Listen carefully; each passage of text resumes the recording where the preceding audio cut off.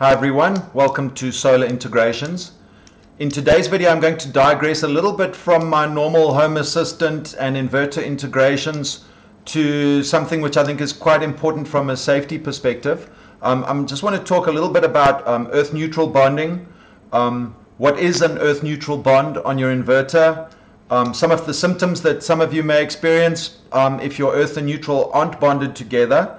Why it's important that your earth and neutral are bonded together, what the implications are of your earth and neutral not being bonded, and how to test if your earth and neutral are bonded together, and then finally, if your earth and neutral aren't bonded together, what you can do to get that sorted out. I hope that you find the video useful.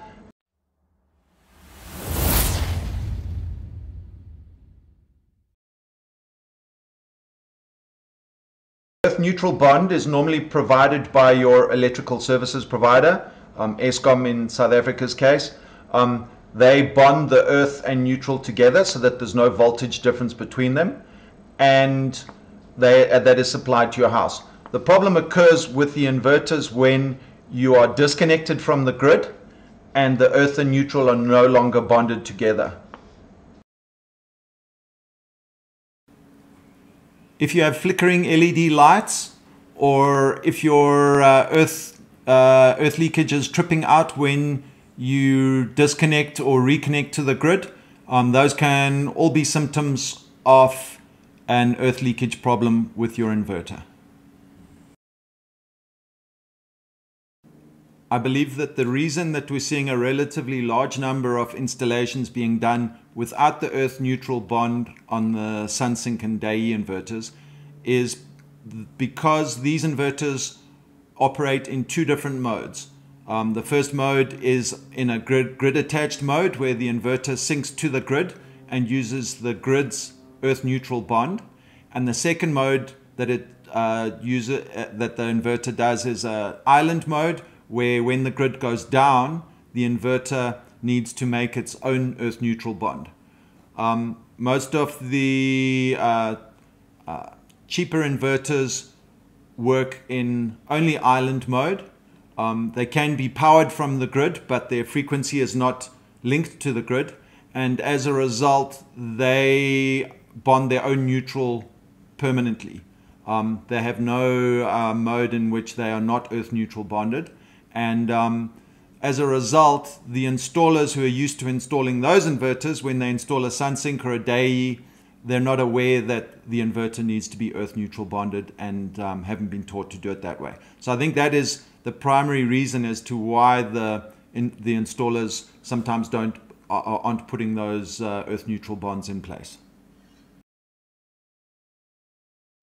I don't think it's possible for the SunSync and DAEs to come with earth neutral in place, because the regulations, the local regulations, vary from country to country as to how they want you to do the earth neutral bond. And as such, they have to leave it up to the installer to do the earth neutral bond for them that complies with the local regulations. Our house's electrical systems are designed to have the earth and neutral bonded together. All of the safety systems in our electrical circuits are based on having a live with a voltage of 230 volts and earth leakage on the live circuit, on the live side of the circuit. Any voltage which is being leaked out from the live conductor to earth gets detected by the earth leakage and will trip the system. If you go over current on the live side, the circuit breakers will trip out, and that will stop you from having a short or something like that on the live side. The problem with not having the earth and neutral bonded together is that the neutral can develop its own voltage. You can get what they call a floating neutral, and you can get a shock from going from neutral to earth, which is not normally possible if your earth and neutral are bonded. So on the neutral to earth pathway. There is no protection for you. There's no earth leakage. There's no circuit breakers or anything like that. And that is why it is dangerous.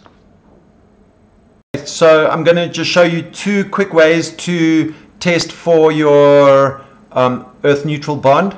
The one is using a device which you can purchase. You can get them from Take-A-Lot or one of the other online retailers or in a hardware store. I'll post a few links for that. And the other is a bit of a do-it-yourself. You'll need a 3-pin plug and a multimeter to do that. If you do want to do that, please bear in mind that you are dealing with live electricity, and it's important to take any necessary precautions to make sure that you don't get electrocuted doing it that way. But I will show it to you for interest's sake. If you're at all unsure, I suggest that you get the plug tester for that purpose. Okay, the first way we can test is using a device like this over here. We plug that in to our plug, and there we can see we've got 2 LEDs on. The third one is off. The third one indicates if there's any, the one on the left indicates if there's any power between earth and neutral.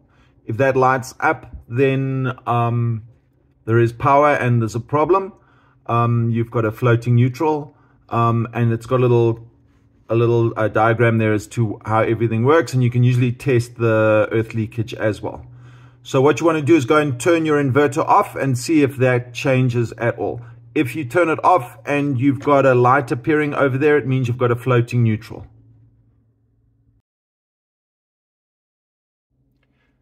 Okay, this is just a quick video on how to check for a floating neutral on your inverter. I've taken a 3-pin plug here. That's the earth over there, neutral and live.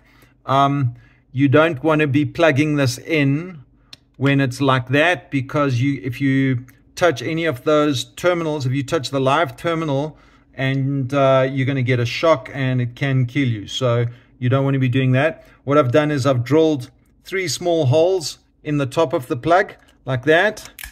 That is now plugged on there, and I can't touch any of those terminals. I can plug that into my mains like that. You need to remember that when you plug this into the top of the cable, into the top of the plug, it's going to be 230 volts. If you have a look over there, I've got 230 volts. If I want to check that my neutral is ground is to earth, I can put that in over there, and there you can see I've got 0.13 volts going through. So my earth and my neutral are bonded. If I now disconnect my inverter from the grid, I can check that my earth and neutral are bonded when I am disconnected from the grid. So what do you do if your earth and neutral aren't bonded? The first thing I would do is speak to my installer and get my installer to come and fix it for me. There's 2 ways that they can do that. The one is using a contactor or a relay, which will automatically, when the inverter disconnects from the grid, connect the earth and neutral up together. And then when the inverter reconnects to the grid, disconnect that bond. The other way is a hard bond, where you have a permanent permanent connection between your earth and your neutral in your DB.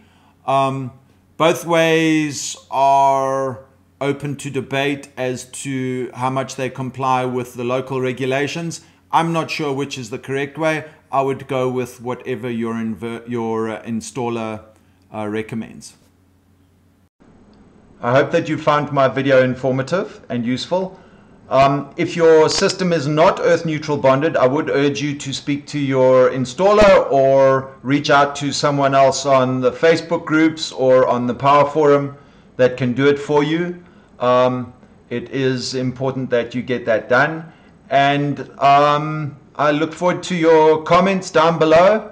And please like and subscribe if you're not subscribed. It does help my channel, and I appreciate the support from the community.